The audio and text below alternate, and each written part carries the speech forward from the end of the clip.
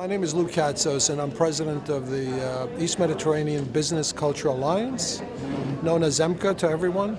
We're having one of our cultural events tonight. Usually we do business events and cultural events. Tonight is more on the cultural side. We're going to have an event on Aghia Sophia. The name of the event is December 27, 537 AD, Aghia Sophia, its history, architecture, and cultural contributions. We decided to do it obviously in December because this is almost the 1500th year of Aghia Sophia. Aghia Sophia obviously is a major landmark and basically cultural contribution throughout the world, and recognized by everyone as being one of the greatest architectural treasures in the world. So we want to go into it. Part of it has to do with what's been happening recently in Turkey and some of the comments by Erdogan. And we thought it would be nice to bring back the history that we commonly have. It'll be the first in a series, what we call the Byzantine series, that we're going to have at EMBCA, or the East Mediterranean Business Cultural Alliance. The second event will be on May 29th, which will be a commemoration of May 29, 1453, and the fall of Constantinople. Thank you, welcome. We have a musical venue tonight, plus we also have some great presenters. Stick with us, we'll have a great time. Thank you.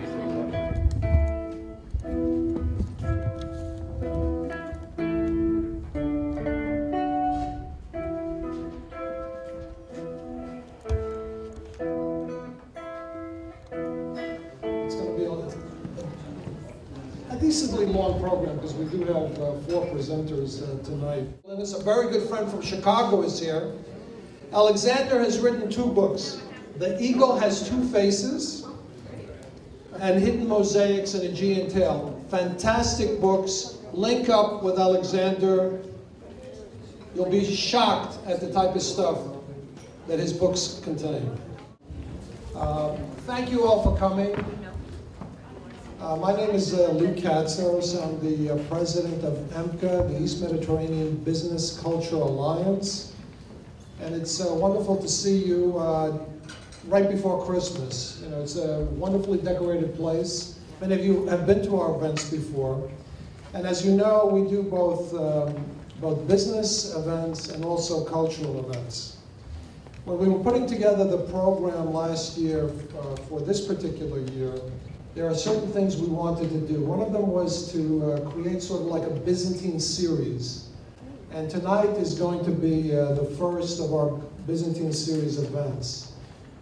This will be about Aghia Sophia. We chose December for the obvious reason, because in December 27, 537 AD, it was consecrated by Emperor Justinian and the Patriarch Mena. And it has a special meaning to all of us. The second Byzantine event of the year will be on May 29th. It will celebrate, if celebration is the word, the fall of Constantinople on May 29th, 1453. And we'll do it actually on May 29th. We may do it as a musical tribute. We'll see.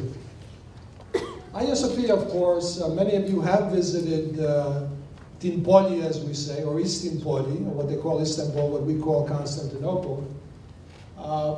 And all of you have obviously different feelings about it and certainly memories about it. One of the first times that I visited the city and visited Aghia Sophia, my memory was it was the first time that I took my son on a trip abroad by ourselves. And it was a fantastic experience for me.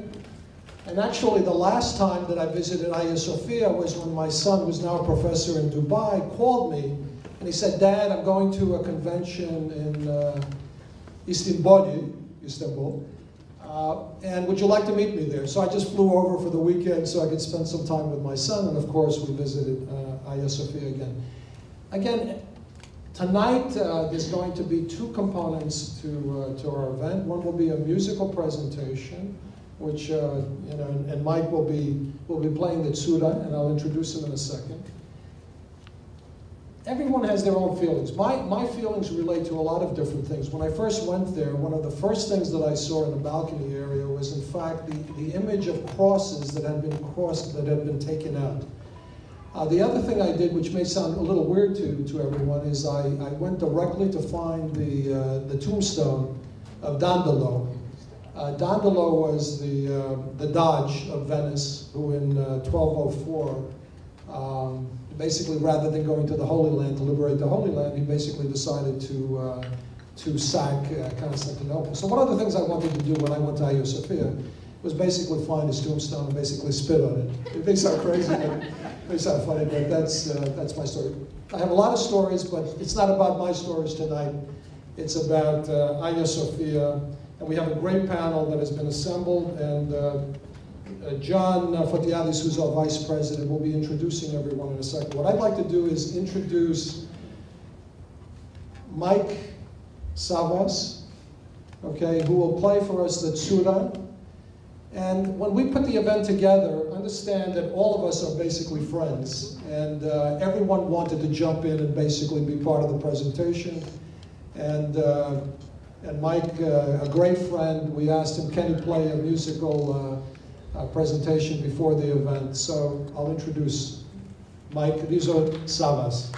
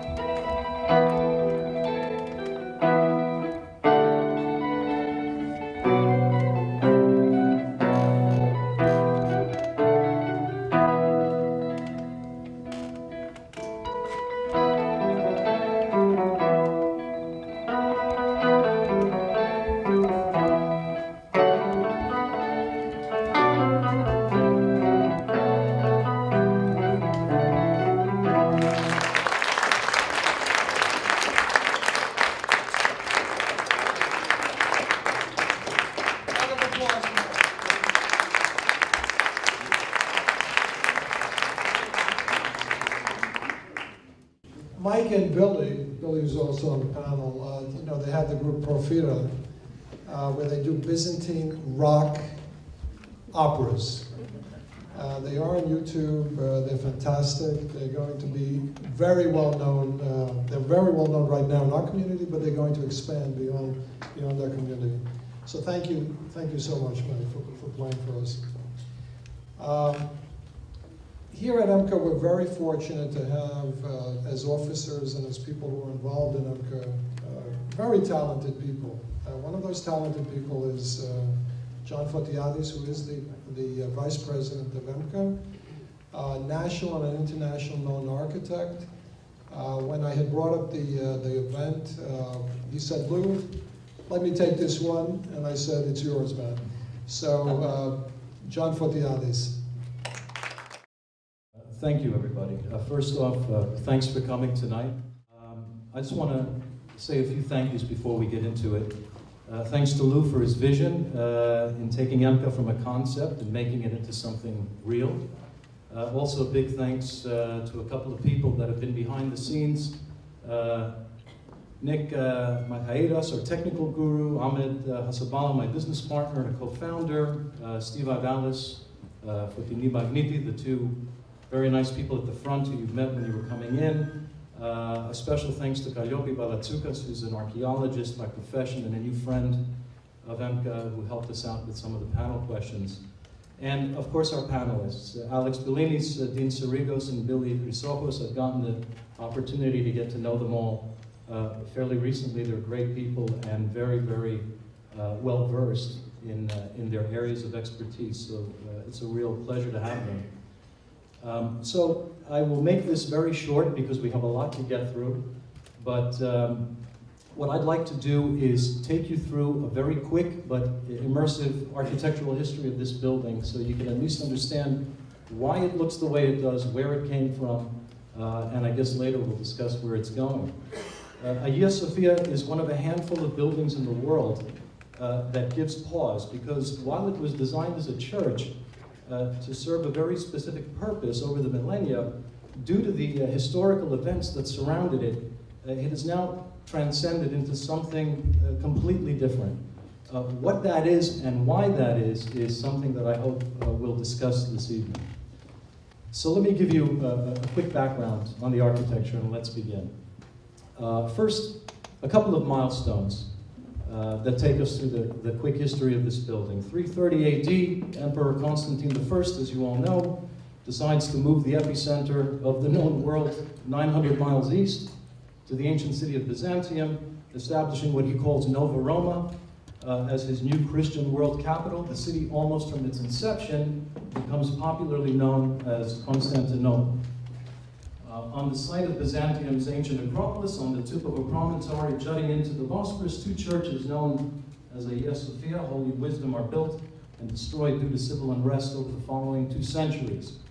The Patriarchal Cathedral we know as Aghia Sophia, and the structure presently standing today, is dedicated in 537 AD.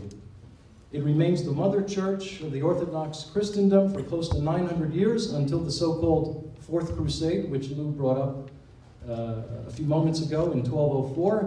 A Western European army on its way to Jerusalem decided to stop in Constantinople and take pretty much everything that was there. There are a few horses in Venice that you can see as a result of that excursion. The Latin conquest was short-lived and the church was soon restored to its Orthodox cathedral. And then we come to May 29th, 1453, a day of tragedy or triumph, depending on whose history you're reading. Constantinople falls to the armies of Mehmed II. After the city is taken, and upon entering the building and declaring himself Caesar of the Romans, Kaisar Irum, he immediately commands a senior imam to ascend the altar and declare the name of Allah. The cathedral thus is converted into a mosque. The building remains so until 1934, when Mustafa Kemal Atatürk, founder of the modern Republic of Turkey, effectively decommissions the building, now located in what is known as Istanbul, and declares it a secular space, converting it yet again, this time into a museum, which it remains today. Some local context. Most of you have been to this city, some of you have not. The image on the left is a satellite photo of present-day Istanbul. You see that promontory on the lower part of the photo, and I don't know if you can see it from here, but the red dot marks where Aghia Sophia is located. The two images on the right, one is a rendering from antiquity, the other is a fairly recent image, both taken from the same location, that is southwest facing northeast. In both images you can see Aghia Sophia's location is prominent and still is a major landmark in the city. A couple of quick facts that I'll just take you through. The architects, Anthemius of Tralles, Isidorus of Miletus, were more scientists. They were called mechaniki or mechanopi. These architects were chosen because they combined their practical and theoretical knowledge. The construction took approximately 5 years. The building design really had no antecedents, but it was comprised of current elements, which you'll see in a few moments.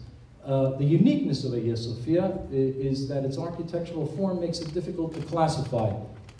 It's been called a domed basilica, but you'll see it's far more than that. The main challenge, of course, was its size. The dome is 100 feet in diameter and designed to seem as if it floats over the congregation and over the space. The structural supports are not clearly defined or visible, and this was intentional. The dome that's there now is actually a second dome. A prior one that was shallower, which you'll see in a moment, was destroyed in an earthquake. This page ends with a quote by Procopius, the historian of the emperor, who said, "It steals not to be founded on solid masonry, but to be suspended from heaven in that golden chain and still cover the space." So, a lot going on with Aghia Sophia. The precedents for this building go back historically, and I'm going to go through this very quickly, but again, it's important to get a foundation. The basilica was a Roman secular building. It was designed for people to gather, make transactions, conduct business. When Christianity became decriminalized in the Roman Empire in the 3rd century, it needed a building to conduct its activity. Emperor Constantine, among other things, decided to take this secular building, which had no previous spiritual or religious association, and use it as the model of which most churches still use today. It was a usable model, and it memorialized his piety, so we can thank him for that. These are various basilicas, both pre-Christian and post-Christian, as you see. The dome, of course, is another thing altogether. It dates back to the Stone Age. It has a long legacy in our collective memory. You remember the tholos tombs from Mycenae. Those are forms of domes. But by the late Hellenistic and Roman periods, domes came to symbolize representations of the cosmos. The most famous of antiquity, the Pantheon, which you see here, created a house for all the gods, but it was also a cosmology for the Roman world, rendered in concrete. Domes also represented protectiveness and a canopy.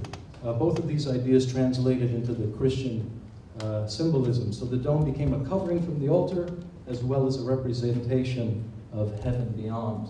These are just various floor plans of churches over the last 1,000 years. You can see how it develops from a basilica, how the dome and the basilica begin to fuse together and create this new archetype that we're all so familiar with today. That lower left-hand plan that you see is actually Old St. Peter's. It's the one that predates the church that Michelangelo designed in Rome. These are 3 Aghia Sophias. The first one in the foreground is the basilica, built roughly around the time of Constantine. The second one in the middle shows the church proper with the shallower dome that was destroyed in an earthquake in 537, and then the new one that we know today in 562. When you look at the ground plan of this building, it's almost as if a basilica was cracked open and stretched lengthwise, and a dome was introduced. You can see a spatial hierarchy in this building. Even if you're not an architect, you see there's a hierarchical aspect of space. When you look at the section, there's a crowning element in the middle, and then it cascades off to the sides. Everything is focused on the center. Architecturally, how did it work? How did this floating dome that Procopius talks about appear? Well, it's all about this image, which is called a pendentive. And pendentives you see in Orthodox churches today. When you have a dome, it can rest on a drum, it can rest on columns, it can rest on any number of structural supports. In this case, in the case of Aghia Sophia and all the churches that came after it, it rests on what are called pendentives, these triangular curved surfaces that, in the case of Aghia Sophia, actually embed within the walls. So when you enter into this building and you look up, you feel you have this object floating over you. It's arguably impossible to understand how it's supported. The sequence of this building, well actually let me say this. The form itself was so dazzling that even Constantinople's conquerors appropriated it. And you'll see that in a few minutes. 1,000 years after this building was built, the Ottoman architect Sinan was designing mosques based on the same structure and spatial principles, and they're still standing today. In all fairness, he also worked on the restorations of this original building. So as we take a look at some of these shots, and again, I promised I'd make this short just to give you some grounding, I want you to look at these images and hear the quote that Procopius made. The church has been made a spectacle of great beauty, stupendous to those who see it, and altogether incredible of those who hear it. Its breadth and length have been so fittingly proportioned that it may, without impropriety, be described as being both very long and extremely broad. It boasts of an ineffable beauty. The subtlety combines its mass and a harmony of its proportions. It abounds exceedingly in gleaming sunlight. You might say that the interior space is not illuminated by the sun from the outside, but that the radiance is generated within, so that a great and abundance of light bathes this shroud and shrines it all around. Upon completion, Aghia Sophia remained the greatest enclosed space in the world for nearly 1,000 years, a reign that only ended after the rebuilding of St. Peter's in Rome during the Renaissance. A bit about the Ottoman period. Aghia Sophia's transformation into a mosque was as simple as declaring it as such by the Sultan while mosaics were covered and Christian symbols were removed or unfortunately destroyed.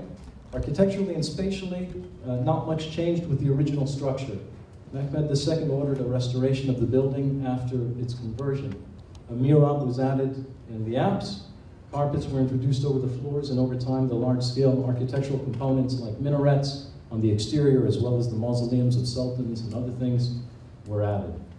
A library, school, sultan's lodge, etc. Aghia Sophia's impact can't be understated. Here are arguably Sinan's two most famous mosques, both in Istanbul, the Blue Mosque and the Suleimani Mosque, and you can see the plan and the building that they're based on, both designed in the 15th century, 1,000 years after Aghia Sophia was built. So these are some shots I've taken over the years as I've visited. It's a transcendent space.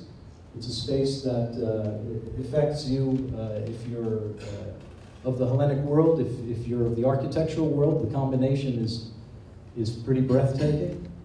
And it's a place that continues to have a place in our modern geopolitical dialogue, which I think we're going to get into fairly shortly. This is one image that I always like to refer to because I don't think there's any other image associated with this building and popular culture that most explains the situation and kind of the center of the hurricane that this building has been in. And on that note, I thank you, and we'll ask Alexander.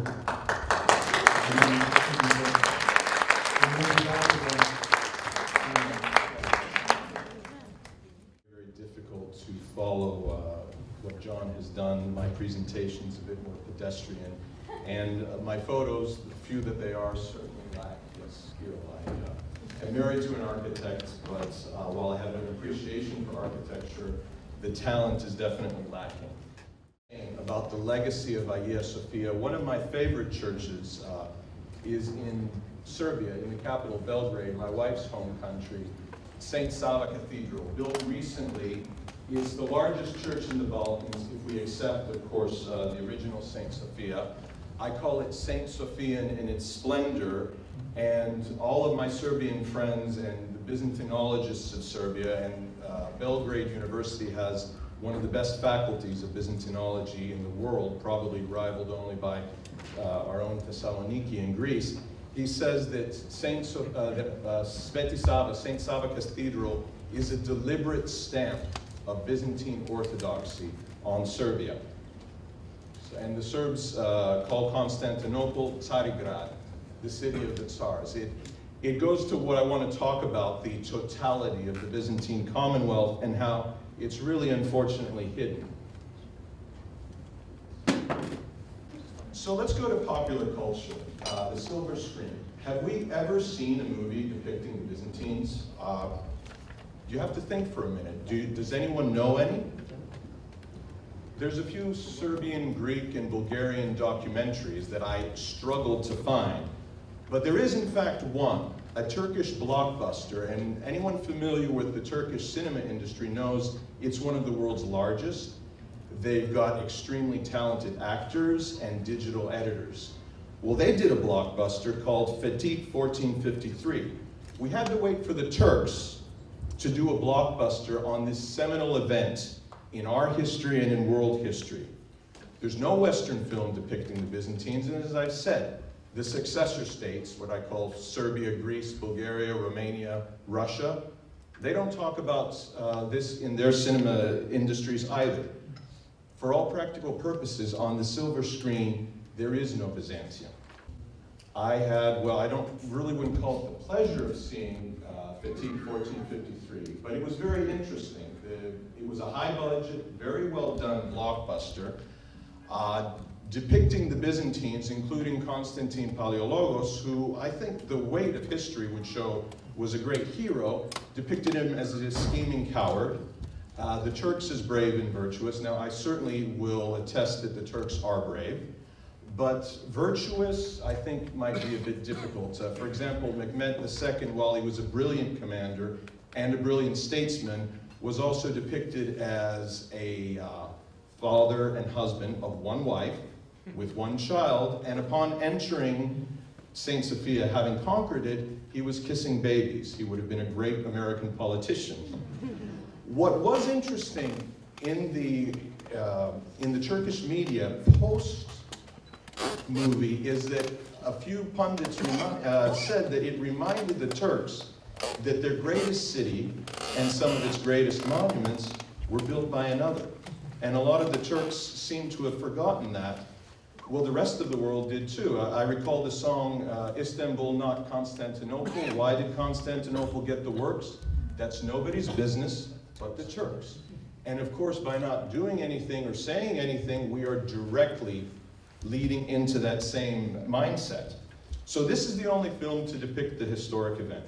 Well, what about in print and in schools? Well, most of us who've been educated in the US will remember Western civilization as going from the glories of ancient Greece to ancient Rome, and then basically staying on the western side of the Adriatic. So when Rome fell, we talk about the Vikings, the Dark Ages, but East Rome, which lasted for another 1,000 years, seems to be forgotten. When we talk about defending Europe against the onslaught of the Muslims, we talk about Charles Martel. But we don't talk about the Byzantines constantly defending Christendom, European civilization, from Islam. Byzantine literature, culture, and science, well, they're all forgotten along with the Byzantines. Islamic Spain, rightfully, is given its due, and in a more of a re-examining of the historical record, we're giving due to this amazing civilization and the tolerance within. But Byzantium is neither examined or re-examined. Now, there certainly are amazing scholars, British, German, Greek, Russian, Bulgarian, Serbian, of Byzantium. But again, in terms of conventional wisdom in literature, I would suggest that Byzantium is very much hidden in plain sight. And let's talk about the Crusades. Again, they're being rightfully re-examined for their viciousness to the Arab world, their absolute destruction of Arab civilization, their viciousness towards Jews. But again, the destruction of the Fourth Crusade, which wasn't the only case of Crusader venality towards the Byzantines, is again somehow glossed over or forgotten. And again, I've seen the four horses that John mentions in Italy. I think there was one fellow, a Polish pope, who did apologize for the Fourth Crusade in Athens. If that's, I'm not absolutely certain, so if I'm wrong, please correct me from the crowd, but there hasn't been much discussion about it. So what's the result? Well, now that Aghia Sophia, like the Aghia Sophia in Trebizond, which is also a beautiful structure, its potential and probable reconversion to a mosque receives less attention than it should. Like the song says, it's nobody's business but the Turks. I had the pleasure of living 3 years in Serbia. My wife is Serbian-American. Well, I remember when Yugoslavia was falling apart, and there was plenty of blame to go around. It was Serbia that was othered and vilified as the place fell apart. Certainly, while we can lay plenty of blame at the financial crisis to the hands of the Greeks, I would suggest that Greece is treated like a second-class European country, and the other Balkan countries are as well. And unfortunately, there's a lot of frozen conflicts in the Balkans, and the worst may be yet to come. And again, we don't talk about our unique Byzantine culture either amongst the Byzantine successors or into the rest of the world. Well, let's talk briefly about the successor states. I would suggest that we all contribute to the silence about Byzantium because each Balkan country orients itself to the West. In Greece, we have, apologies for the word, maybe it's too strong a word, we have the cult of the ancients, the admiration of the ancients, to a degree to the detriment of our high medieval civilization. In Serbia, I mean, I would suggest that the Serbs are actually the proudest Byzantines. If you look at so many things in Serbia, they incorporate Byzantine culture, but in Serbia too, there was the emphasis on the South Slav ethno-linguistic group uniting, again, to the detriment of its Byzantine links. Bulgaria, they basically, unfortunately, wanted to differentiate themselves from the Greeks and the Serbs, even though we all possessed this common Byzantine civilization, and Romania would emphasize its Latin linguistic roots to connect to France and to Italy. So we all looked to the West, which from an economic standpoint made sense, but we also neglected to look to each other and to our own history. And yet, the Balkan states do have so much in common. Generally, we're Orthodox Christian. Now, there's certainly plenty of diversity which should be celebrated. Our culture, based in the Byzantine Orthodox tradition, with certainly variations, has a great deal of commonalities, and we lived for so many years under common jurisdictions, whether that was ancient Rome, Byzantium, and for good or for bad, the Ottoman era. One of my personal heroes, aside from Constantine Paleologos, is Rigas Fereos, what the Serbians call Riga od Fere, also very much honored by the Serbs. He dreamed of overthrowing the Sultan and creating a Byzantine federal republic. And this republic was to have all citizens be equal, regardless of faith, regardless of background, along the French revolutionary model. It's not a very well-known fact, but both Serbs and Greeks fought and died in each other's revolution. Serbia's warrior king, Karađorđe, was a member of Arfilikijateria. And there were also Greeks that went north to fight for Serbia. Romanians and Bulgarians fought for Greece as well. Once again, not very well known. And even as late as 1992, and this is a bit laughable, Milosevic proposed a confederation of Greece, the former Yugoslav Republic of Macedonia, and Serbia. And if we look at the Greek investment regime from the 1990s till the current financial crisis, all of the Greek investment generally went to countries of the Byzantine Commonwealth: Serbia, Fyrom, Bulgaria, Romania, Albania, Turkey, Russia. I lived on the Serbian-Hungarian border and the Serbian-Croatian border. You cross the border into Hungary, there's no more Eurobank, there's no more Alpha Bank, there's no more ECHO. The same thing in Croatia. Fine. We know these facts, they're hidden in plain sight. Well, what can we do? Well, first of all, I think that Greeks in the United States are heavily represented in academia, in popular culture, and in Hollywood. So why is there no movie about Byzantium? When we've got great directors, great producers. I mean, are you telling me 1,000-year civilization, there aren't stories? Justinian and Theodora, I mean, we produced the movie Mamma Mia, great movie. Are you telling me there's no drama with Justinian and Theodora? What about Cyril and Methodius' journey to the Slavs? These monks with an alphabet army, with the Cyrillic alphabet, conquered an entire ethno-linguistic group that eventually reached Alaska. Nobody talks about it. What about the warrior hero Digenis Akritas? The literature of Anna Komnena, Constantine Paleologos. You want to talk about a dramatic and tragic figure? And dozens more. Or, again, my personal favorite, Rigas Fereos. If Troy and 300 could be hits, why not this? And as I said, the result of Fethiye 1453 was to remind the Turks that Constantinople was built by another. It reminds me of what President Obama said. You didn't build that, but who knows it? We have to talk about it. If we don't promote it, someone else will, and will make it their own.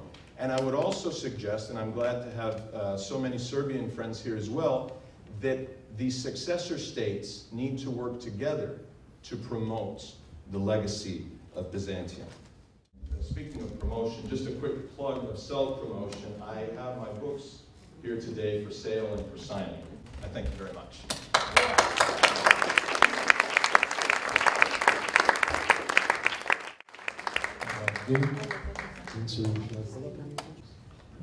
The title of my presentation is Aghia Sophia, Neither an Accident Nor a Miracle. Your presence here tonight is testament to the special place Aghia Sophia has in history. It's one of the most magnificent human creations, and it also provides more but usually ignored evidence of the incredible heights achieved by the Hellenic mind. And now I want to congratulate my two predecessors. We did not coordinate or speak, but this happens sometimes at events. I could not have asked for better introductions both to the architectural background of the Aghia Sophia or the historical background, so I have to thank them before I do anything else. Historians say that Greek science, and again, these are the mainstream historians who often get it wrong. They say that Greek science, technology, and math, for all their enormous achievements, went as far as they could go by about the time of Christ. It's then said that the Arabs and Western Europeans, mixing in what they learned from the Greeks, along with what they learned from the Persian and Hindus, then took the next step. This 6th century masterpiece, I guess we could put up Aghia Sophia, proves that kind of thinking wrong. Only recently have historians acknowledged that European civilization received a major boost from translations of the books brought in by Greek scholars fleeing the onslaught of the Turks in the 14th and 15th century. But even those historians missed the mark, I believe. Before printing, books were very rare and very expensive. For the knowledge they contained to have been passed down to us with all their complex ideas intact, I believe the scribes who painstakingly copied them through the centuries had to be overseen by scholars who understood what was being written for them. A testament to what continued to survive in Constantinople, even as the empire began to be battered and shrunk. I believe that what was vital for the Renaissance was not just those books, but having teachers from Byzantium who could help them understand what they were reading. So why didn't the Byzantines themselves create the science and the technology that emerged from the Renaissance? Well, I'm not a historian. I'm fairly well read on this topic. What we're doing here is an exercise in putting the Aghia Sophia into perspective, and also a little exercise in alternate history.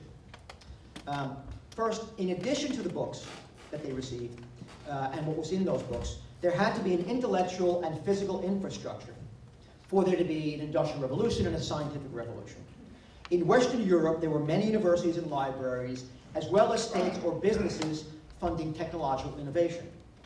These also required a social and economic foundation, large and economically and intellectually vibrant urban centers.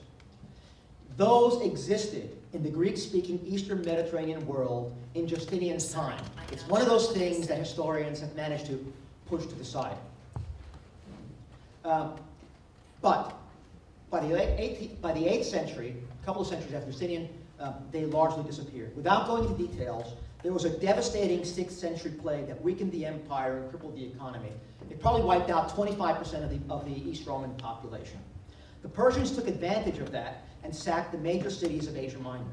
Later, the Arabs inflicted even more damage, and those cities fairly quickly devolved into little more than fortified settlements, except for what remained in Constantinople, but that wouldn't have been enough. For there to have been the scientific and industrial revolution, the entire East Mediterranean basin had to continue as it existed in the 6th century. It didn't happen.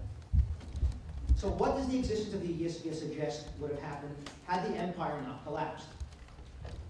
The mere existence of the Aghia Sophia and the men who built it proved to me that in Justinian's era, it was one of those points in history, like 14th century China, as some historians say, when industrial and scientific revolutions could have taken place. We'll first take a look at mathematics. The words of Leonardo da Vinci and Galileo that the secrets of nature are embodied in math are famous. There were equivalent minds in Justinian's time. Isidore of Miletus was one of the most distinguished mathematicians of his time, in addition to being a master builder. He's the first person in recorded history to describe that you could construct an ellipse, which is a very complex shape, by taking 2 pins and a string and winding around that. For him to have done that and for him to have noted it in his books meant that he was very interested in the mathematics of ellipses. That became important in Western European history 1,000 years later. It was very important at the time when Aghia Sophia was being built. Anthemios was just as brilliant, but most importantly, he liked to experiment. He came from a family of great intellectual distinction and displayed theoretical acumen, as well as imagination, tenacity, and a touch of madness. All four are vital to being a revolutionary. I want to share one story from his life, which you may have heard of. He was noted for exploring the power of steam. He also had a neighbor that he didn't like. He was kind of litigious, and he wanted to punish him. So Anthemius reportedly had workers tunnel under the man's house, right up to the main beams of that house. Underneath them, he set up a huge kettle of water, which he boiled, connected with pipework to the beams, so that when the water boiled and the steam was conducted to the floor, the house shook violently, and his neighbor fled screaming, fearing that there was an earthquake. Just gave it central heat. Yeah. Now, that's significant because later on we might discuss about the importance of earthquakes. In every century since Aghia Sophia was built, there was a major earthquake in Constantinople, at least 7.0 on the Richter scale, every 100 years. There hasn't been one in about 140 years. Yes, Constantinople is overdue for the big one. There's no evidence that Anthemios successfully made the leap to working machines, steam engines, etc. But Anthemios and his colleagues had teachers and had students all over the Mediterranean basin. So the question is to me, how many generations away were they from building steamboats and steam locomotives? And by the way, the Greeks knew about running carts on rails, on tracks. That was the case throughout Mediterranean history in mines. And as many of you know, there was also track work that allowed ships to cross the Isthmus of Panama. So all these elements were existed. What happened was the economic and intellectual political foundations collapsed. There was one vital substance that was missing for an industrial revolution: steel. They didn't have steel. They were advanced in wrought iron work, and you can see those in many buildings, but steel was necessary. Alexandria, however, and Constantinople were centers of alchemy, a little known fact. Today, most scholars consider alchemy not to be a pseudoscience like astrology. They realize that the people who were involved in that were engaged in pre-scientific activity. There's one more name that I want to mention, and one more fact that would have been important in this alternate history. John Philoponus. How many people have heard of John Philoponus? One. John Philoponus was a mind who lived in Alexandria, time of Justinian, probably of the caliber of Newton, Galileo, and men like that. He was a distinguished professor who was educated in Athens, as was Isidore, and as I said, lived in Alexandria. He was as rebellious and he was brilliant. Later on, I can talk about why we don't know him as well. But he very much revered Aristotle, wrote some of the most important commentaries remaining on Aristotle, but he made a break away from him. His ideas stimulated, there were certain ideas in Aristotle, because he was a pioneer in so many fields, that were dead end, and scientists and thinkers had to move beyond them. Philoponus in the 6th century, 1,000 years before Galileo, and those people were starting to make that breakthrough. He developed an idea of motion, a theory of motion, called impetus theory, that was very well known in medieval Europe. It's a vital intellectual step to our current understanding of gravity. And we know for a fact that he developed it because Pico della Mirandola, one scholar and philosopher, and Galileo quoted him continuously. Galileo quoted John Philoponus dozens of times in his books. Now, some historians appreciate him. We don't know him as Greeks, but Western historians do appreciate him. He's been called one of those giants on which Newton said, if I've been able to see far, it's because I stood on the shoulders of giants. Newton knew about John Philoponus, as did his immediate predecessors. Among the things that Philoponus did was that he made the radical suggestion at the time that the stars are made of the same material, same substance as the Earth.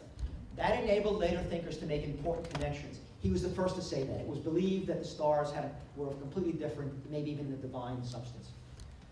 He also hinted that he knew, 1,000 years before Copernicus, that it was the sun that was the center of the world, not the Earth. And he was also the first, and this is the one that's most mind-blowing to me, and I keep bringing up Galileo. He was the one that suggested we could study gravity by dropping balls of different weight and different substance from the same height. There's evidence that the philosophers and scientists up to Justinian's times often gathered in different cities for conferences, a practice that would have been very important to the industrial and scientific and technological revolutions that I suggest would take place. Clearly, these people were all in communication with each other. Clearly, they would have continued because they were making progress. Again, that collapsed after the collapse of the East Roman reality in the 7th century. I'm going to leave off here with one final point that connected more to the architecture and the art that we're here to talk about. Neither the Greeks nor the Romans alone could have made those breakthroughs that would be needed for these kinds of revolutions. The former were a little bit lacking in their practice. The Greeks were a little bit lacking in their appreciation and passion for practical matters, but they had made more technological breakthroughs than we do give them credit for. The Romans were a little bit too impatient with the theoretical. But the East Romans, the Greeks who dominated the Roman East, might have had the right stuff. Just a blend of the practical and the theoretical, as is evidenced by projects like the Aghia Sophia. Aghia Sophia is obviously an incredible feat of engineering, but it was also a triumph of the theoretical mind. Even in Justinian's time, it might have been Procopius, it was described as pure mathematics executed in brick and stone. Their contemporaries completely appreciated that it took a brilliant theoretical mind and great engineer to create something that magnificent. The main elements of its structure make it feel like it's almost a living, breathing thing. And if Plato's Timaeus crosses your minds, that's probably not a coincidence. These people, from Justinian to Flavius, Isidore, and Philoponus, were very much knew Plato like the back of their hands. I've noted that much of what was the civilization that was the foundation of Justinian disappeared quickly after the Arab invasions in the middle 6th century. After a few centuries, even educated Greeks could not conceive of a human origin to this design. After Aghia Sophia, no building even half of its size was ever built in the Byzantine Empire. Some of you may have heard of this myth about its miraculous origins. It goes something like this. Anthemios and Isidoros, brilliant as they were, despaired of being able to design a building that was up to Justinian's ambitions. He was very, very disappointed, the emperor was. Soon afterwards, a humble farmer contacted them, and invited them to his farm. He was a beekeeper, and he showed the master builders a humbling scene. Inside a large beehive, the industrious little creatures built a model of the church that we now see today. It was Aghia Sophia in beeswax. That's what the Byzantines believed for hundreds of years after they will no longer conceive that the technology or the science existed to build such a thing. As a structure, It was the culmination not of classical Greek architecture, but as John showed, it was the culmination of Roman architecture. The culmination of Greek architecture was the Parthenon. But it was the creation of Greek-speaking Roman citizens, and it was indeed the pinnacle of Hellenic achievement. The Aghia Sophia instantaneously established a brand new aesthetic, which the Byzantines developed and perfected. Some of its elements were borrowed in the West, as again John pointed out. You can see the inspiration that happened with the architects of St. Peter's and with St. Paul's in London. In the East, obviously, Aghia Sophia is surrounded by her Ottoman cousins. The most impressive among them being the Blue Mosque, which we all for shown. Aghia Sophia continues to inspire. The dome of our new St. Nicholas, which is being built at Ground Zero, is almost an exact rendering of Justinian's, about half the scale. The only thing I want to conclude with is, as magnificent as that building is, and you can get a sense of that from those very photos, as amazing as was your experience when you saw it, it doesn't come close to what was experienced when Justinian was there. First of all, the exterior, to survive those earthquakes, had to be altered. It was once a very elegant building in its exterior, and in its exterior, the building through the centuries has lost about 1/2 of its gold mosaic. Just imagine if every single ceiling surface was gold mosaic, but most importantly, it lost about 1/3 of its window space. So it was that much more brilliant physically and spiritually when you were there, and yet when you go there today, it is one of the great buildings that exists on Earth. Thank you.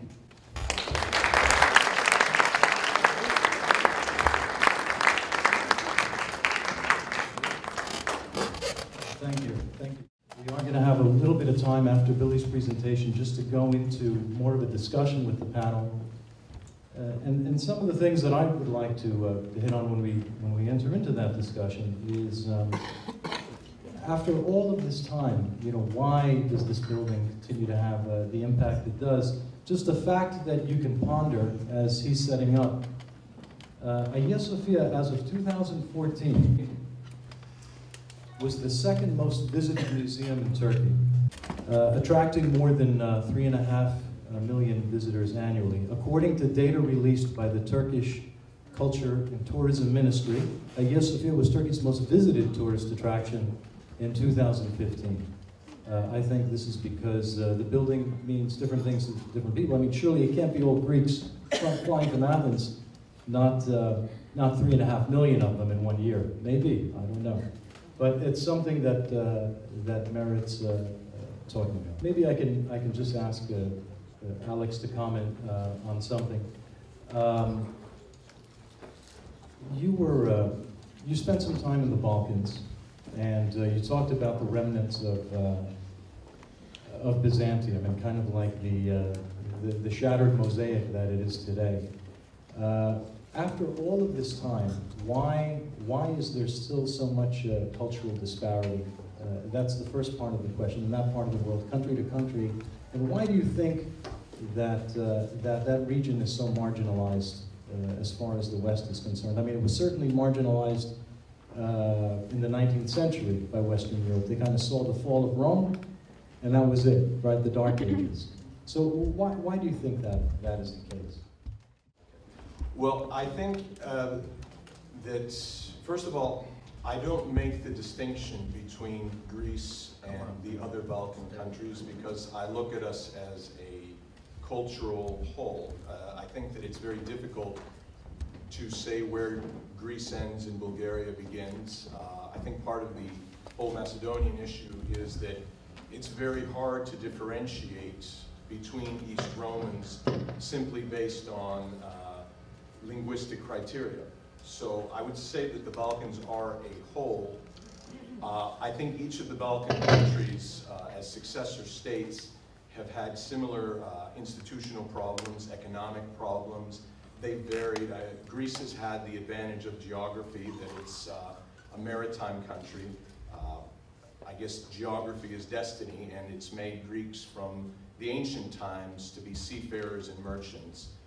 This is certainly a better place to be than in a high mountain village where you may have the ability to defend yourself, but you're not going to be on key trade routes. So I think that Greece is differentiated in that way, but all of the countries have similar corruption problems, have similar problems with their legal and institutional systems.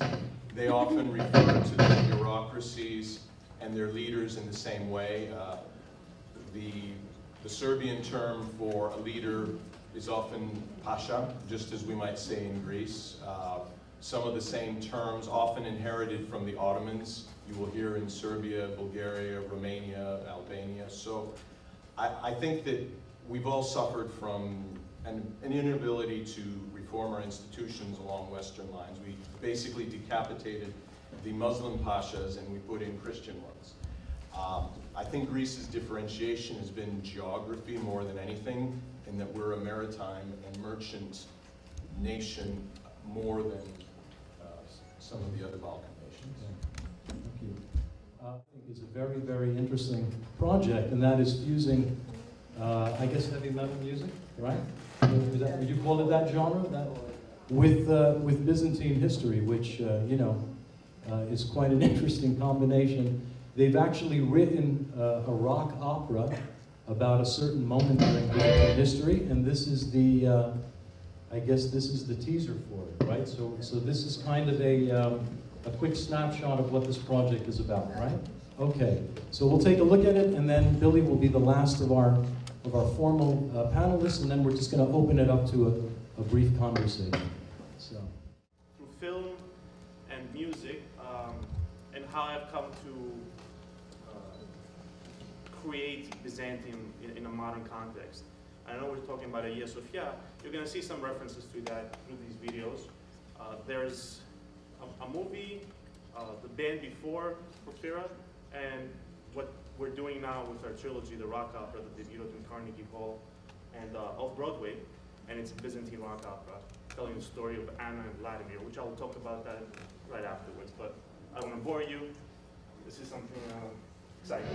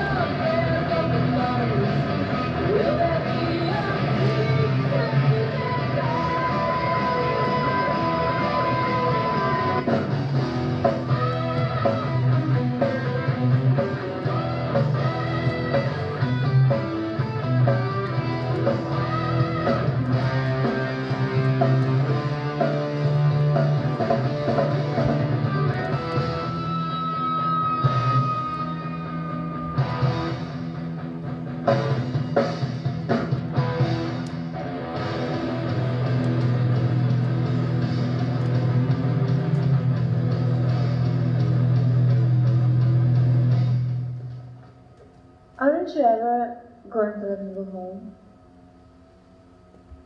Home? This, the Turkish George Washington.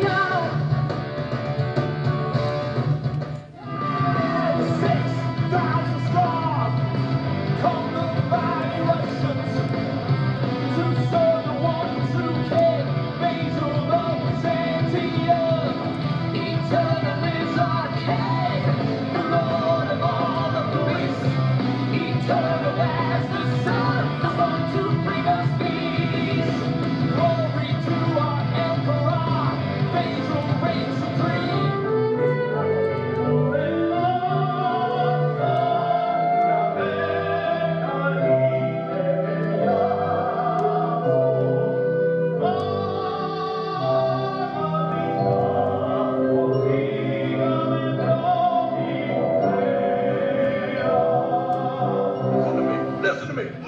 is going to win. It has no competition. He can't be beat. He won't be beat. He's never been beat. He don't even beat himself off as a teenager. I'm aware of everything, and then we're going to Disneyland.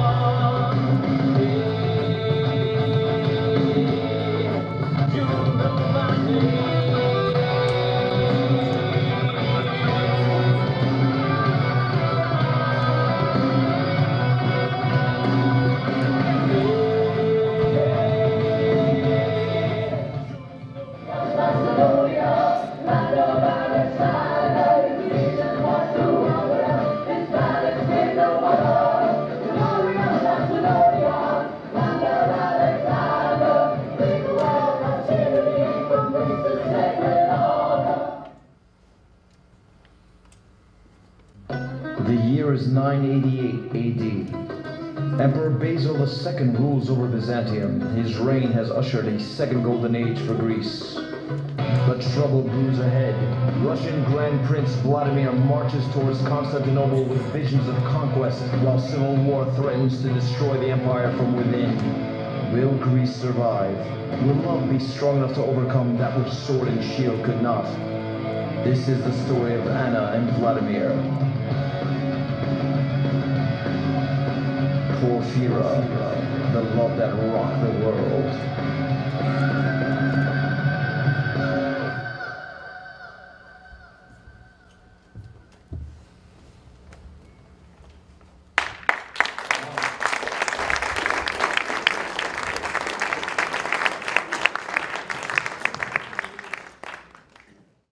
Do you want to explain a little bit about what we saw? Yes. We saw a lot. Stuff. There was a lot there. So we like history, humor, a little bit of sexy, but as you can see, but apparently, but Porphyra is a big project. It comes from a background, that's my background, with independent film. I've been to Turkey numerous times, Aghia Sophia, Cappadocia, Trebizond. I've been to Serbia, Russia. I've done my research. I have a Russian partner. I have my good partner here, Peter Yakumis. He was a director for the Constantinople video.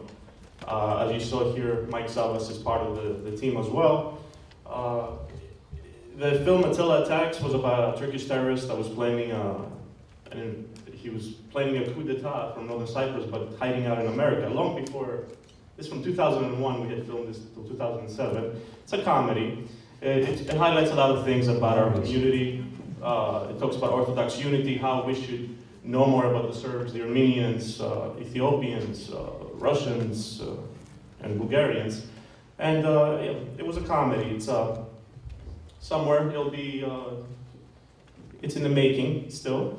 But the Constantinople video, as Alexander had mentioned, nothing existed in 2009 when we were researching one of our epics from the previous version of Porphyra, Phoenix Rain. We had an epic about the fall of Constantinople, and based on the song I had written, the last day, on the eve of the fall. And there was no costumes, there was nothing that existed, even a Paleologos outfit. We actually had to make everything. And Pete Yakumis actually made a lot of those costumes. We work with living history organizations. I'm bringing these things up because they exist, they're out there. We had to form a Byzantine organization, a Byzantine regiment. We work with Janissaries, reenactors from Maryland, which after they worked with us, they actually started doing Byzantine reenactment with the Greek warriors, the Spartans, with other Renaissance, tried to make things historically accurate for the period of the late Byzantium, the last 200 years. So there was a lot of detail involved, and I'm glad to see there's more on the internet now about things from that era. Even miniatures, reenactments, not too many movies. That movie from the Turkish side. There's one Russian serial, actually a series about Sophia Paleologina. That's a hit right now in Russia. It's the niece of Paleologos, Mary Ivan III. And that's pretty good because actually that deals with our trilogy as well. But that's very minimum. So we are sort of pioneers in our own way. I'm sure a lot of you don't know about this stuff. So this is a good way to find out what we've been doing. All that formed, and also we've been promoters of the trireme, the Olympias. We helped promote the ancient ship. I helped produce an opera of my partner in Greece, Panelists, The Olympic Flame, which deals with Hercules and the founding of the Olympic Games, based on the women of Trachis. So I do opera and rock opera. But ultimately, everything leads to Porphyro-Grecian rock opera, which is the story of Anna and Vladimir. I'll read you a quick a scenario, very quickly, what it's about. We debuted in May 2015 in Carnegie Hall. We were the first Greek-themed rock opera, electric rock opera to debut at Carnegie Hall. Very successfully. We worked with two dance organizations, the Society Dance, Dina Stevens Society Dance project, and Greek American Folklore Society, actors, the 12-piece rock orchestra. It was a very, very extensive production, telling the story of these two important people in the time of Basil II, the so-called Bulgar slayer. But I never wanted to deal with that aspect because there was more to Basil the Bulgar slayer, Basil II. If you ever read Penelope Deltas's books, Kostas Kyriazis, and so forth, he is a very important emperor of Byzantium. So the year is 988 AD. Emperor Basil II rules over Byzantium, Eastern Roman Empire, medieval Greece, whatever you want to call it, we call it Byzantium, because that's what most people know it as. His reign will ultimately usher a second golden age for Greece. This is the Macedonian dynasty of the Middle Ages, hires to Alexander's. This is another Macedonian dynasty. For 200 years he reigned, one of the many in Byzantium, but one of the most successful ones. But trouble brews ahead. The empire is in turmoil. The aristocratic elite, along with the great landowning families, dominate the empire's administration, military, and finances. Furthermore, civil war threatens to destroy Constantinople from within, as two wealthy military warlords of Anatolia, Bardas Skleros and Bardas Phokas, declare open rebellion against Basil's authority. So there was turmoil during the scenario of our story. There was a civil war, much like it repeats a lot of times in our history. And on another front, there were more problems. Russian Grand Prince Vladimir emerges triumphant after a fratricidal war and begins the unification of the Kievan Rus. His new southern borders bring him in contact with the Greek colonies of the Crimea. He occupies the Greek city of Chersonesos. Across the Black Sea lies the golden jewel of the world, Constantinople, the capital of the Byzantine Empire. Ambitious to attain more glory, he marches towards Constantinople and visions of conquest. You heard some of the songs, they're all from Porphyra, except Phoenix Rain, from our new album and the previous, Faith, Struggle, Victory. This is Alona Nikis. The new album is called The Star Maker's Prophecy. To continue, Vladimir's grandmother, Saint Olga, one of the first Greek Orthodox Christian converts in Russia, urges him to stop his march to Constantinople. As his mentor, she advises him that there is more to be attained for young Russia by embracing the culture and religion of the Greeks than by fighting them. Being besieged by both internal and external forces, Basil dispatches his sister Anna to negotiate a treaty with Vladimir. Smitten Vladimir seeks truce only if he can marry the Porphyrogenita, a princess born of the royal purple, hence the name Porphyra also, the purple chamber in Constantinople, where all emperors and empresses were crowned. Anna refuses to marry a pagan barbarian, but her role in history sets her apart from all before her, as she will play a pivotal role in the future of both nations. Vladimir, for the moment, has his eyes fixed on the prize, Princess Anna in the City of Gold. Will Greece survive? Will love be strong enough to overcome that which sword and shield cannot? This is the story of Anna Porphyrogenita and Vladimir the Great. Porphyra, the love that rocked the world. So that's the background of the story. It's performed as a rock opera, similar to Trans-Siberian Orchestra, and it has potential to become a musical like Phantom of the Opera and Rent. It's the same story that can go both ways.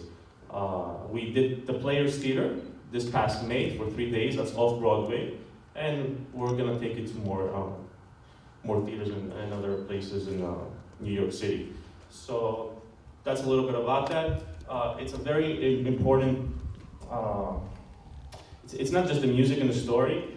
It deals with Vladimir, which when he was choosing a religion back in the 10th century, he sent emissaries all over the world to see what religion will suit the Russians, to the Catholics, the Germans, the Muslims, the Jewish, and the Greek Orthodox. And when his emissaries went to Aghia Sophia, they were so awestruck that they went back to him and they told him this place of the Greeks in Constantinople, in Aghia Sophia, is where God lives. This is the faith for you. So that's the tie-in. And if you need more information, Porphyra Rock Opera, Porphyra Band, and you can ask me later. Thank you very much. Thank you, David. Very, very interesting. I think what you're doing in particular is very interesting and very compelling for anybody who's part of what I call the broader Greek-American experience, because other than going to Greek school as a kid or, you know, hearing things from your relatives, for example, you know, there's this myth of the Marble King that I heard from my grandmother, who said it with such conviction that, you know, for a long time I thought it was true, that this king is resting until Constantinople is taken back.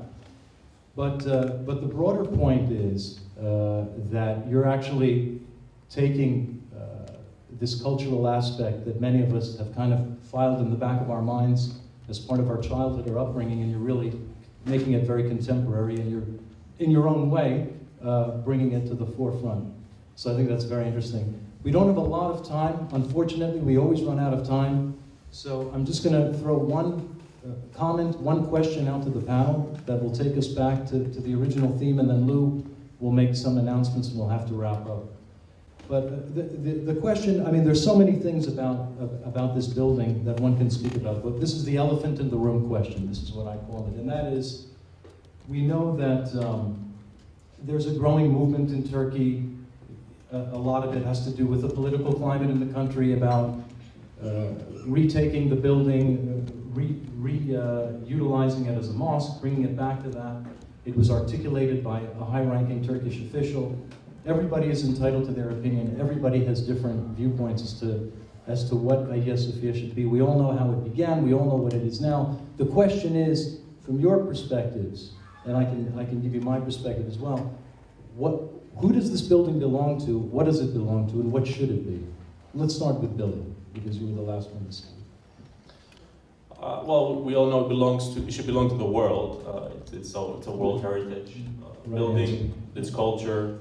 If it's possible that it can have some services for the Orthodox and I guess even for the Muslim faith, that would be great.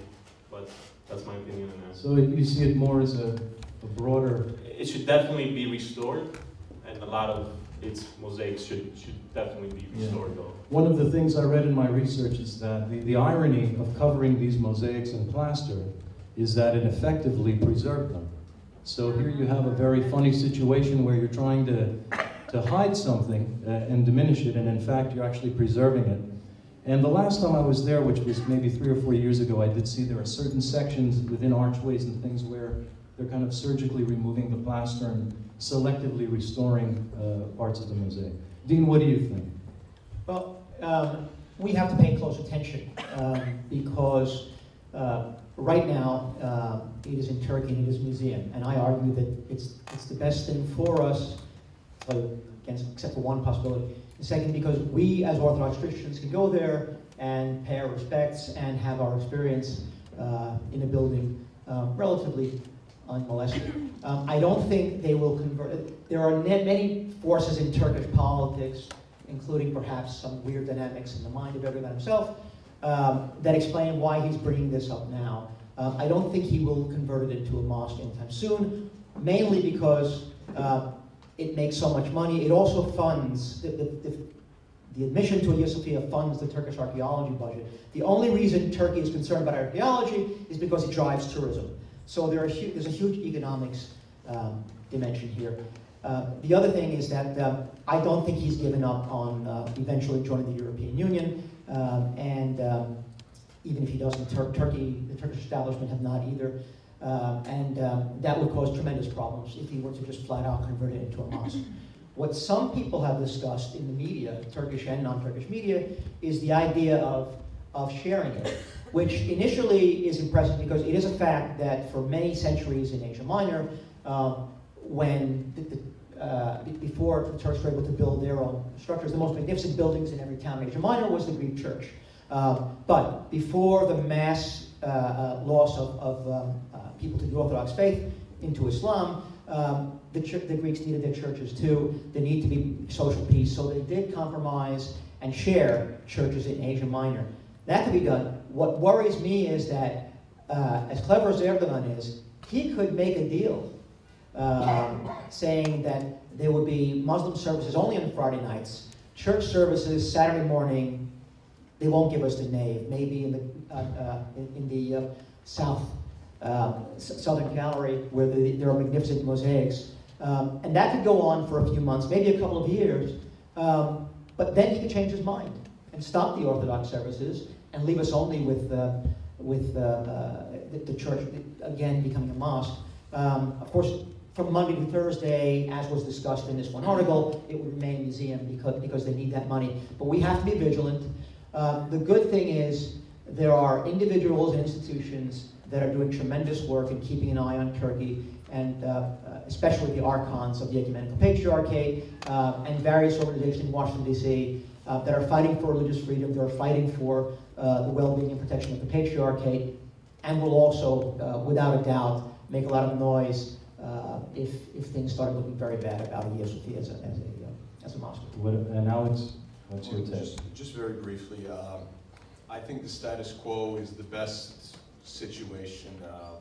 I look at it as a citizen of the world, trying to separate from the fact that, yes, I am a Greek Orthodox Christian, and we have a tie to it. I think it's part of the cultural commons of the world, and whether you're religious or not, it's so awe-inspiring, and I don't want to be in a situation whereby we lose it or we don't have some sort of Bamiyan Buddha situation going where it's either destroyed or taken over. I just pray that it can remain with the status quo. Yeah. Well, I tend to agree, and my closing comment on this issue is, well, having visited it so many times and seeing the reaction of people of all faiths, including people of no faith, that enter this building, they all are kind of stunned into silence and take in effectively what is a great landmark and moment in human history. And regardless of your dogma or your religion or your point of view, that's just something that's universally undeniable. So I think it's also funny that in a way, as it goes through an identity crisis, so does Europe, so does Turkey, so does the United States. So there's this constant sense of upheaval, and it's very well represented by the present status and the questionable status of this amazing building. On that note, I'd like to thank you all for coming. I know we were a bit skittish with our audio. I'm going to hand it back to Lou. Thank you again for attending tonight.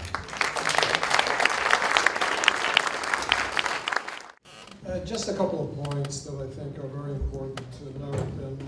And I also agree with John and Alexander and some of the other people on the panel that it wasn't only the greatest for 1,000 years Christian edifice, but it was also one of the greatest Muslim edifices, and it in fact became the model for imperial mosques throughout the city. You know, John had mentioned Sinan, who was the greatest Muslim architect in terms of building mosques. He was the most famous, and no one has equaled him. Sinan, of course, was a Christian who was taken as a child and was a janissary, who in fact became an architect and designed those particular mosques. I will say that the mosques, and you're correct, John, no one has equaled, even Sinan, who was the greatest, equaled Aghia Sophia. He did, in fact, do some of the most fantastic mosques in the city itself and outside of the city. And what they lack on the exterior is basically fantastic on the interior, in particular as it relates to their tile work. And you know, just as a reference for the Hellenophiles here, the Blue Mosque, the exterior of the Blue Mosque was actually the stones from the Hippodrome that John showed earlier in the photograph. So the stonework that was taken from there was actually to build the Hippodrome. The other thing, just to understand the relationship and how important it is also to the Islamic faith. Many of their flags and what they believe is Muslim, for example, or Islamic, is the star and crescent. So if you see the star and crescent, it is associated with Islam. But the star and crescent is actually the symbols of Constantinople. When Mehmed II in 1453 conquered the city, he took the star and crescent of Constantinople and it became the symbol of Islam. So there's a definite linkage. I do agree that we should not make it one or the other. It should be universal, and that in fact will preserve it for centuries versus trying to convert it into something. And I think Erdogan has made a big mistake, in my opinion, of trying to just go in one particular angle. I will say just a couple of other points, and I apologize for speaking about Aghia Sophia, but it's not only an edifice that was produced in, well, the third iteration produced in 537, but in fact, the columns and a lot of the interior of Aghia Sophia was taken from ancient monuments throughout the empire. If you go to Aghia Sophia, for example, and if you look at the pictures, you'll see different types of columns, and they're basically from ancient edifices. In other words, way before the Byzantine Empire. So that's important. I don't particularly care, just like I don't particularly care for the word Greece. I prefer Hellas, or the Hellenic Republic. Just a comment of mine, I don't particularly care for the word Byzantine also. The terminology Byzantine is something that never existed. These people that lived in that particular age never called themselves Byzantines. They called themselves Romans. And I prefer to refer to the particular age that we're talking about as, in the West, sometimes we call it the Eastern Roman Empire. These were the Romaic people. In fact, when they conquered Constantinople, meaning the Fourth Crusaders, who did the most damage, by the way, it wasn't Mehmed who came in. He at least showed respect and honor to Aghia Sophia. It was really the Fourth Crusaders who came in, who destroyed a lot of the city, who ripped it apart, stole a lot of the objects, and they're all in the major cathedrals throughout Europe, not only the Four Horses, but all types of objects, holy objects, throughout the West. But when you read what took place when they conquered it, and what they did, and how they desecrated Aghia Sophia in 1204, it really unnerves you. And in fact, many people talk about the so-called split between the Western and Eastern churches as being 1054, the so-called Great Schism. No, it didn't happen at that particular point in time, because within the cathedrals themselves throughout the East, they still recognized the Bishop of Rome or the Pope of Rome until 1204, when in fact they conquered the city.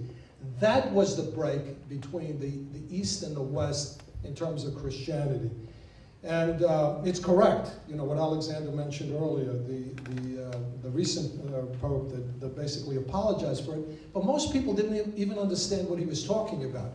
But that particular incident, more than anything else, continues to create a division between the East and the West. I apologize for diverting and talking a little bit about a circumstance in Aghia Sophia. I would like to announce a couple of things. Our next event will be Yanina in the court of Ali Pasha, Child Herald Reconsidered.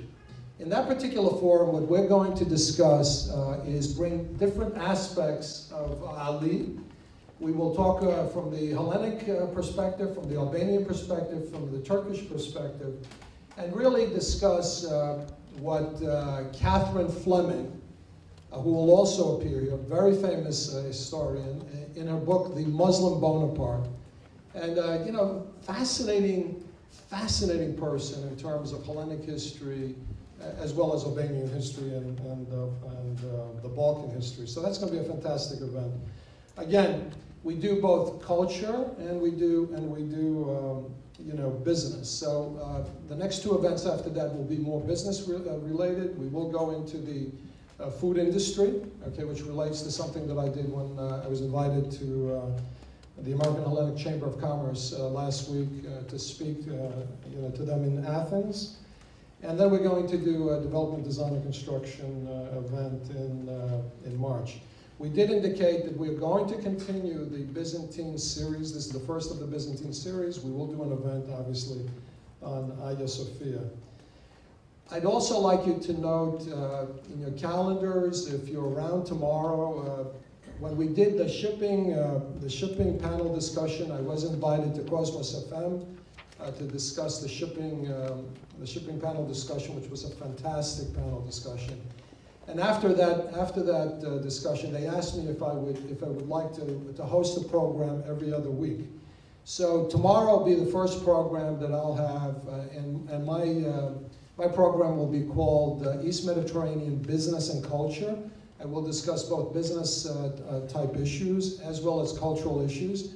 And tomorrow, for the first in a series of my hosting, every other week, I will discuss the Aghia Sophia in a lot more details, and I'll have John also to be on the program. So it'll be at Cosmos FM 91.5 between 7 and 8. I'd like now to introduce Despina Fentudi, the press office director of the Club for UNESCO of Fotiadis and the islands, to make a couple of presentations. Good evening.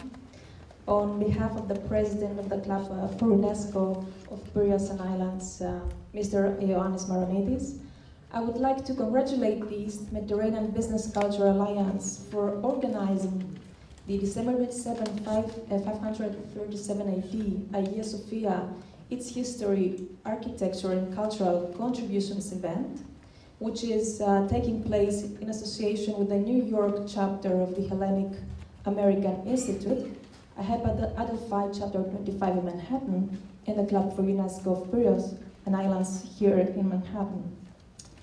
Aghia Sophia is not only a symbol of orthodoxy, but also, as we all agreed, a world cultural heritage and also historical architectural wonder that still remains standing. It is our duty to remember Aghia Sophia's history and pass it to the next generations. The reason why we decided to support this event is because we strongly believe that, especially in times of crisis, striving for social cohesion, social participation, and protecting, promoting, and transmitting our cultural heritage are all of great importance in order to overcome the difficulties. Please allow me to refer just two examples of what UNESCO of Piraeus and Islands does in Greece. It supports thousands of Greeks and immigrants who are living in poverty, and also it promotes the return of the Parthenon marbles to the new Acropolis museums in Athens. So at this point, I'd like to personally congratulate all the speakers for their participations, and also the organizers of the event for their contribution to culture. First, I'd like to call Despina, his host, to help me with the awards, and I'll start with Mr. Louis Katsos, the president and founder of EMBCA. the Greek way. Okay, Mr. John Fotiadis, architect, vice president, co-founder of EMBCA.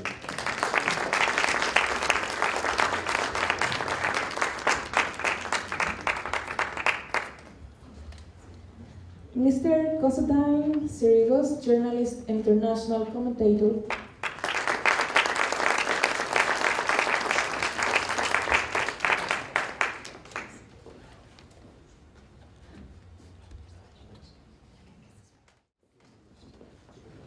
Mr. Bill Chrysoholos, composer, producer of Porphyria Grayson Rock Opera, who's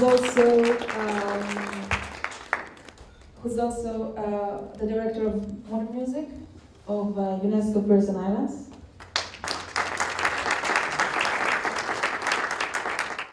Mr. Nicolas Macheras, technical support.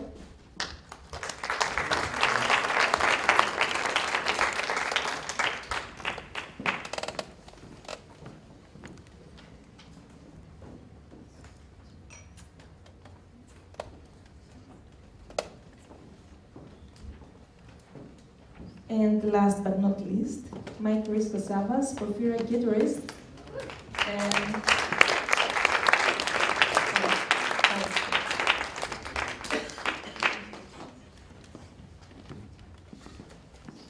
and because the award was given earlier before, Mr. Alexander Bellinis, the author.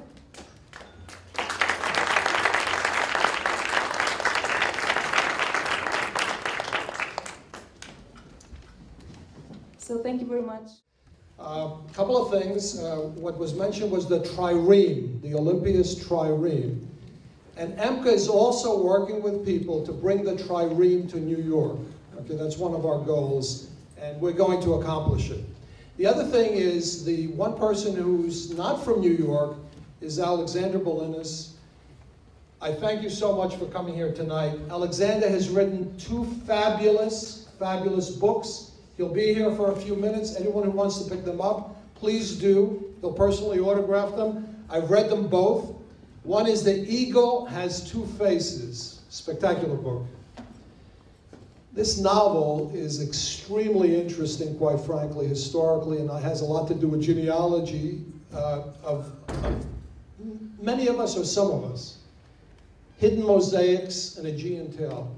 Stop by, say hello to Alexander, pick up his book, and let him autograph it. Thank you for coming tonight. Thank you.